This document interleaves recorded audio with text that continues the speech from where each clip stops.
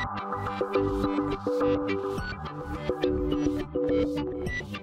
and welcome to my playhouse, and today we're in a rainy car in Portugal. I'm outside a DIY shop called what is it?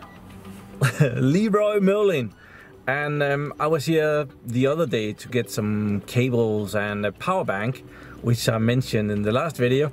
And I saw something that I could build a little project for Cindy for. So the idea is that I'm gonna be surprising Cindy with a little surprise build. And it's raining here in sunny Portugal.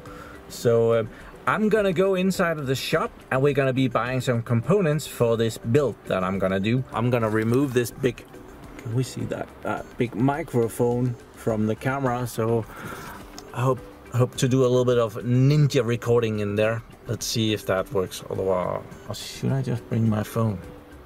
I'll try and detach the microphone. This is the shop we're at.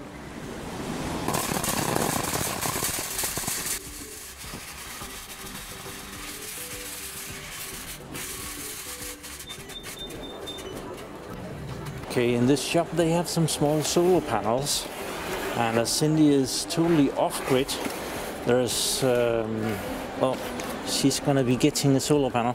They have some small 5 watts one here, this one, but I don't think that's enough. It might be enough, but I'm not sure.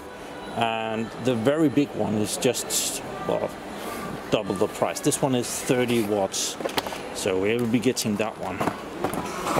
And we need a charge controller for it as well, and they have a variety of the same thing, so we just need the very smallest one, so we'll be getting that one. There, they do also have some tiny solar panels for some outdoor lighting. I think that's too small, but yeah, that's the main part of what we're getting. Now we need some wires and stuff. Here is the result of my shopping. Solar panel you saw, so let's put that in. Then distilled water for batteries. I know that Cindy is missing that, and this box, I thought that I could put the charge controller inside of that and not make it waterproof but splash proof. And then I am not sure how much tools Cindy has, or if I can find it out there. Oh, and the receipt, it came to a total of 126 euros. I am sure that this could have been done a lot cheaper, but I have to do it today, and I'm not from around here, so yeah, that is always a little bit more expensive. Some things to put the cable in, some cable thingies to put them together, screws, and a little bit of wire. This was cheap. This was very cheap. I wanted those prices in Denmark. That was a good price. Cable ties, cable strips thing. Yeah. So we're at Cindy's place, and Tandy is in charge of security. And yeah, we're gonna get the stuff out that we are gonna need and try and play with this project. So here we have an unsatisfied customer, because we are gonna be messing a little bit. We're trying to make this electric fence here run off of solar power, which is there. And I'm not entirely sure if we should use the pole that is already on, or if we should go and find another pole that we could borrow somehow. Might be a good idea if it had its own pole that wasn't part of the pig fence already. I'll go and see if that's possible. Piece of wood. Cindy has a lot of leftover or something. I'm not sure what that is, but well, there's a nice piece here that will do it for a pole, and I would hope that she's not gonna cry too long about me using it. Let's see, otherwise I'll have to take the blame and get her some new stuff. Let's see if we can manage.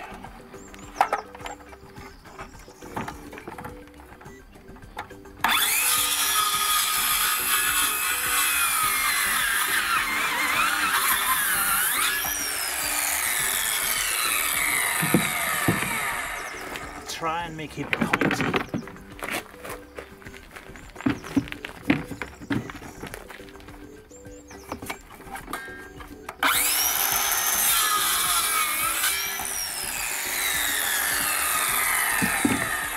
I think that's perfect.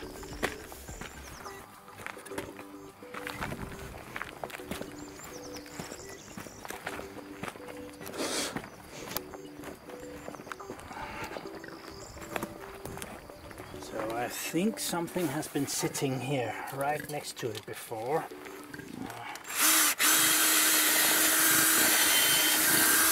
Yeah, that should be okay. We can put that in there. Oh, she has a gigantic hammer. I don't have a hammer that big. So we want to point out this way.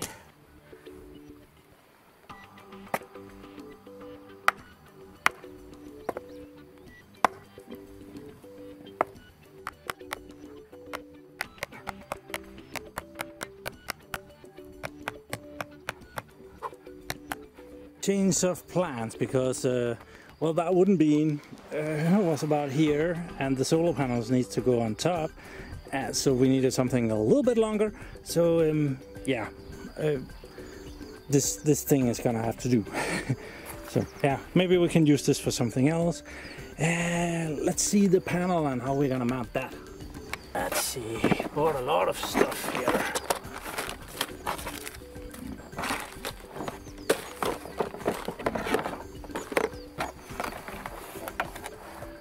I haven't seen this, so it's gonna be exciting!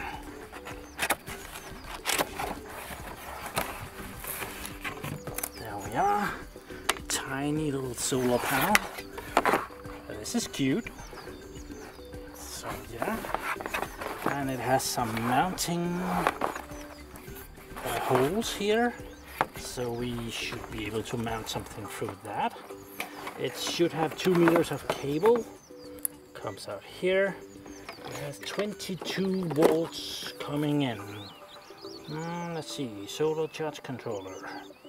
I should have checked this before, how much voltage it will take. If it works, it works. If it doesn't work, well, we have to figure something else out. But we need something to mount this for sure. So this is where we are at. My plan is to have the solar panels sitting on this, and hopefully it's going to be pointing that way, which should be south, just between the sheds. We agreed that that would be south-ish, so that's going to be good. It could need a thicker pole, it could, but yeah, it can be replaced, I'm sure. So I'm ninja hacking some solutions here. I hadn't come up with a good way to mount this solar panel. I've got the wrong screws. I should have had some bolts and nuts. I didn't. Yeah, we're gonna try this way. This wood is just attached with cable ties, I think they're called. And then I'm gonna screw it into this part at a good angle-ish. I don't know what angle, but a good angle. So now the solar panel is mounted. Julian, who is maintaining the pigs at the moment, who is not shy to be in the video, he found the best battery that Cindy, who owns this place, has. So, I mounted, I screwed into this one here and found that that wasn't enough. It was gonna blow over in the first little bit of a breeze, so it got a little bit on the back here as well. Can I see that? Yeah, a little bit that one for stability so that it doesn't come down as easily. I don't think it's gonna last in a big storm, but well, you never know. So they have a multimeter here, so I'm able to measure the voltage of this. It's ever so hard because this is a bit unhandy, but I think we can manage. So right now the sun is kind of shining, so we get 21.2 volts out of the solar panels right now, which is really good. And the battery that we have here, oh, that's gonna be so hard to show. You might be able to see that. 12.66 volts. So yeah, we have good voltages on both. I have this little electric, or this little box for putting your screws in. I have removed some of the spacers so that the charge controller can sit in here. It's not gonna make it waterproof, it's gonna make it splash proof. Water will still be able to go in here, but hopefully it will find its way out, and hopefully not too much water will go in here. So we're gonna mount that somewhere underneath here, maybe in the shade would be a good idea. Maybe somewhere up there or here. Yeah, we'll figure something out. I'm totally forgetting to film here. I'm having so much fun. So the battery I have connected down here. I didn't get to use those. I don't know why I bought those, but well, they seemed like a good idea at the time. But the battery is connected. I found that they had some wire like this from the fencing, and I bent that around the terminals, and I have one of these that connected to the power cable that was in the shed, so I borrowed those. I couldn't find those in the store, but yeah, just some was laying around. Now they're being used for this. So that goes up to the charge controller, which is lighting up very nicely in here. Can you see that? Oh, it's really dark in there, and the background is really light, but it actually says that the battery status is good. It's fully charged, status green, and then there is different colors of LEDs there, so cool. You can turn it on and off at night, so yeah, that's nice. So yeah, and I've mounted the box here, and it's underneath the solar panel, so the minority of the rain will go that way and not in and hit the box in any way. And at the same point I was able to strengthen the setup a little bit, so I hope that will be good. So now I am to connect the fence, which is this box over here. I'm not gonna ruin it. I would have liked to connect this directly, but I don't want to ruin the fence, so I'm gonna make somehow so you can connect this to that. So yeah, that's gonna be great. Oh, and the solar panel is this cable, so that is also connected. So now we can see the battery down here, and I have already cheated and seen that this works, because we can connect this one to the positive pole and this one to the negative pole, and we can see that the battery voltage has gone up to 12.82 volts, and that means that the charge controller is putting a charge into the battery, which is awesome. So the solar is right now charging up this battery. I know that there is current running into this when the voltage goes up, so that's enough for me. Okay, this is where we're at. This is the electric fence box. It's 0.5 joules and 10 kilometers, and it's a 12 volt system. It doesn't say anything about how much power this uses, but it needs a ground connection, so I've kind of reattached the ground connection. It was over here, and the wire for it was too short, and I didn't want to ruin this wire because I'm only a guest here. I don't want to get into trouble and do something stupid. So I found another wire in the shed that wasn't used for anything, and we attached that, and I made a solution for that. This thing was already okay, and that goes from the box and to the electric fence out here and all around the pig pen here. And then we need to power the thing, and I made a weird solution over here.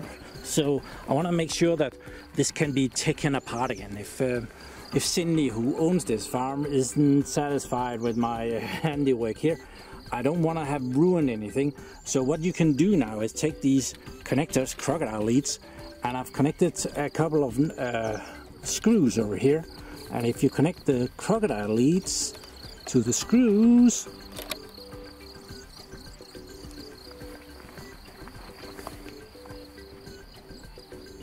nothing happens. It has a bad connection somewhere. If you do it right, don't mix them around. There. You can hear that? now the electric fence is running. So, from the battery and being powered by the sun. So, this is neat. If I knew that this was okay and if Cindy was here to approve it, I would make this even neater and shorten the cables and all that good stuff. But as it is right now, I'm gonna have to trust that this is okay. I should take my phone out here and try and charge that. It has a little USB connection right there, so you can charge the phone. That would be cool to have a little phone charging station right there. So let's see if this works. I have a charging cable here, a USB normal one.